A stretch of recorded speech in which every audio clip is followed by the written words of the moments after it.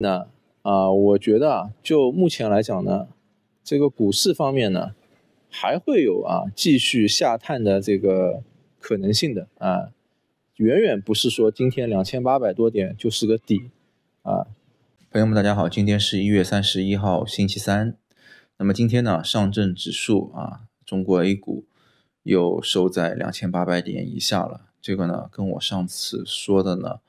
是一样的我上次就说了，我说这个股市还会再继续跌破2800点，并且呢远远没有到底部的这个位置。那么之前呢，就是有网友呢他也抄底了以后呢，我也提出过一些警告那有的人呢，他听了以后他获利了结了，最近呢也算赚了30%吧就是我看到一个网友他的好消息那也有的呢，其实更多的人呢还是没有那个撤退他还是想着就是能一股气突破3000点。那之前我其实已经说过了就是短期之内呢，它是还会继续向下跌的，并且呢，它长期中长期它会围绕着这个3000点以下的位置转，然后呢，突破3000点呢，这是需要一段时间的这个时间而且并不是很短但是呢，就是也不用太担心因为呢，目前来讲就是这个现有的已经有就是抄底的资金进来了，但是这些资金肯定是等着现有的筹码，对吧？就是要盘整掉一些那么减轻这个负担，那它后期呢才会慢慢的涨起来。那么现有的这些抄底的资金呢，其实大部分来讲呢，它并不是一些非常坚定的筹码其实现在的这个点数，比如说2800点以下，对吧？大家心里面其实都是还是有点慌的很有可能就跌个几十点你就会觉得是不是要跌到2000点了？是不是就到1800点了？对吧？就各种各样的声音都有。所以呢，这个它并不是一个就是大家都在牛市向上的时候这个时候大家都喊着什么5000点、10000点，对吧？你稍微往下跌，哪怕从5000点跌到4000点，你心里面可能想的还是10000点、8000点，你就不会立刻就抛售的。像现在这个时间呢，它的这个筹码是很脆弱的，基本上呢，只要再往下跌一些呢，就很多人可能他就要抛售。所以呢，短期来讲呢，应该还继续会往下，但是呢，也不会太长时间还是在目前这个点位呢，还是会突破的所以呢，我觉得就我个人来讲，就不是那么的悲观吧，对吧？那当然了，这个其实和什么救市的一些什么消息什么宏观的一些这些消息我觉得并没有太大的关系那很多人他就说我看到一个什么3000万还是2万亿什么这种新闻，然后我就抄底了，对吧？那这种呢，往往就是我觉得是一种上当的行为就真正这个股市要不就是你要相信它是长期的、健康的、稳定的，对吧？就是往上走的它是跟就是你投资的公司一起分享就是经济的获利的，对吧？这个是一种心态。还有一种呢，就是你像我就不信这些我信的是股票的价格跟这些东西完全没有关系。我相信的是就是股票它就是一种你跟另外一个对手在进行操作谁先走谁先输，对吧？就是一种我相信的是这种逻辑。所以呢，就是肯定是要以这种方式、这种心态来进行思考这个问题那再聊一下这个楼市吧楼市呢，这两天有一个新的新闻是讲这个上海的楼市的那说这个在上海凡是工作社保交满5年、税交满5年的外来人员呢，你就可以买在上海的外环区域的这个房子，崇明岛不算。那么这个新闻呢，应该来说是一个就振兴楼市的一个非常利好的消息那就这个新闻发布出来一天这个政策发布出来一天，上海市的外环的楼盘呢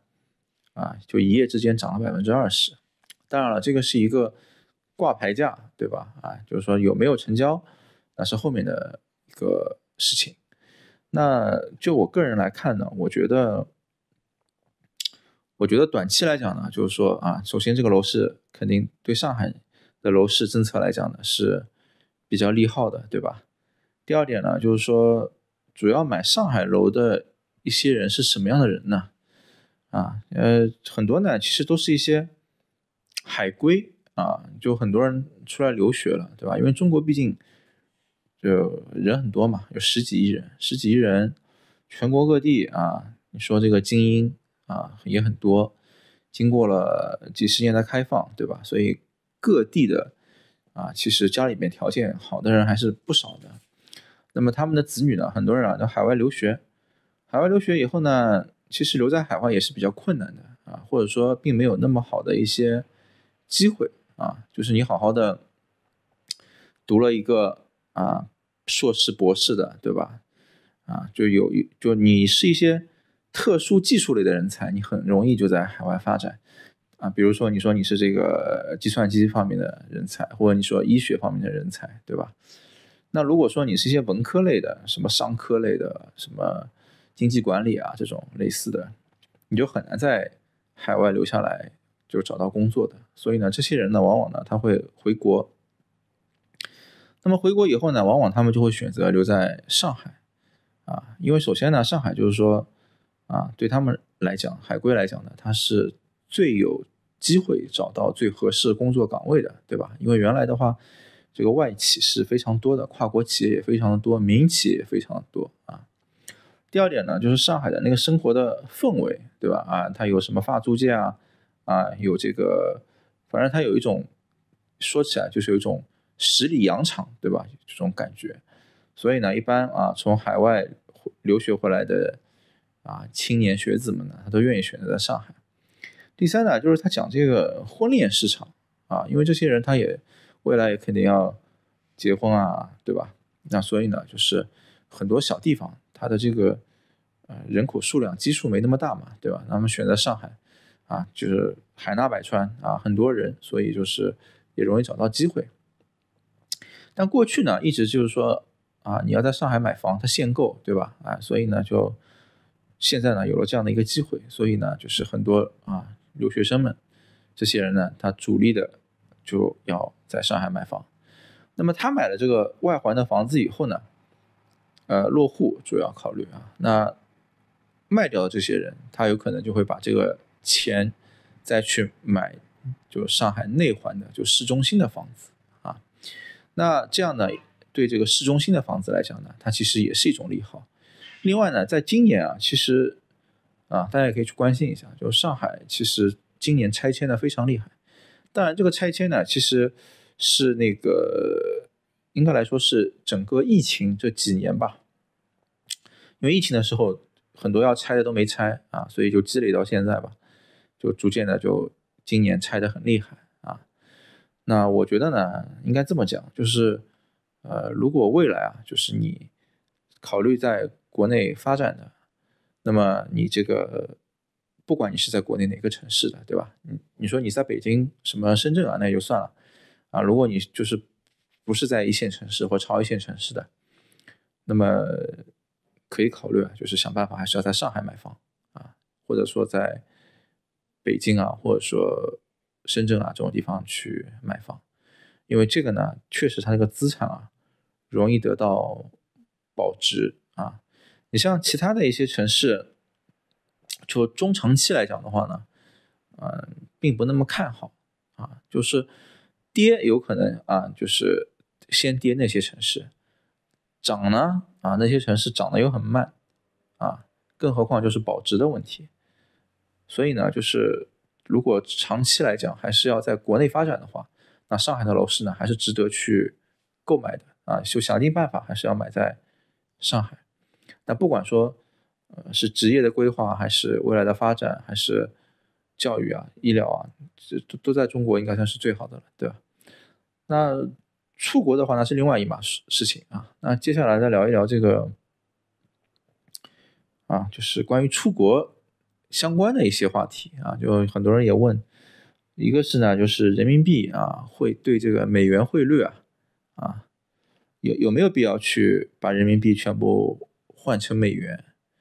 那么人民币呢，现在啊，就像我之前也说过，这个人民币呢，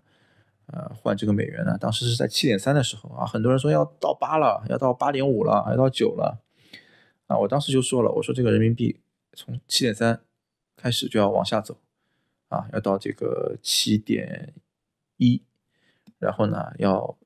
就向7开始进攻啊。这个主要取决于美元的这个政策啊，美元它在加息的过程中，现在应该是加到5%，对吧？就你存款利率是5%，那它加息的过程中呢，你这个肯定是汇率啊美元就会往上涨的啊。如果是就是要宽松了开始呢，或者它停止加息了呢，这个汇率啊就应该要开始向下了。那现在呢，应该来说已经是停止加息了啊，那接下来呢就是一个宽松汇率了。所以呢，就是如果你啊未来你是考虑要移民的啊，你是要购买美元资产的，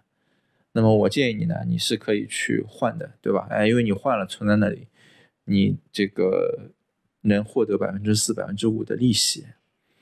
那如果说你只是作为一种投资，那你过了几年啊，你等到这个利息定期存完以后，3年还什么的，你要再把这个钱又换回人民币的，那我觉得呢，到时候你可能会亏损啊。就你等到换完以后，你过2年你再换回来，你发现这个人民币跟美元的汇率啊，可能又变成6.8、6.5这样子，那你之前得到的这个利息啊，反而就亏损了，对吧？所以呢，这个是我觉得就是你要考虑的，就究竟你是未来会考虑移民购买美元的资产消费美元，还是你只是就是说作为一个储蓄啊？我觉得是这样的来考量这个问题。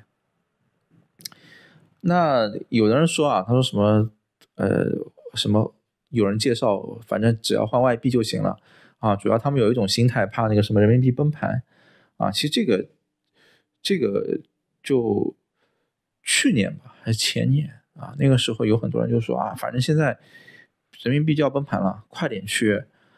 换那个外币，只要什么外币都行啊，别是什么津巴布韦币就行，对吧？什么美元、日元什么别的币，你现在去看一看，对吧？这个日元都跌成什么样了啊？那些推荐的人都不好意思再说了啊！我看到就是有些人啊，他们就不好意思再说了，他都不好意思说日元了，因为日元跌得很厉害，贬值得很厉害，对吧？啊，所以呢，就是啊，这个也不是说，这其实不是一个多有技术含量的话题啊，只不过就是说有些人他根本就不懂。那每个人呢，我觉得就是说关于经济类的这些知识呢，就还是要懂一些啊，这个不是特别难的事情啊。我觉得关于经济类的啊，还有就是语言，还有就是这个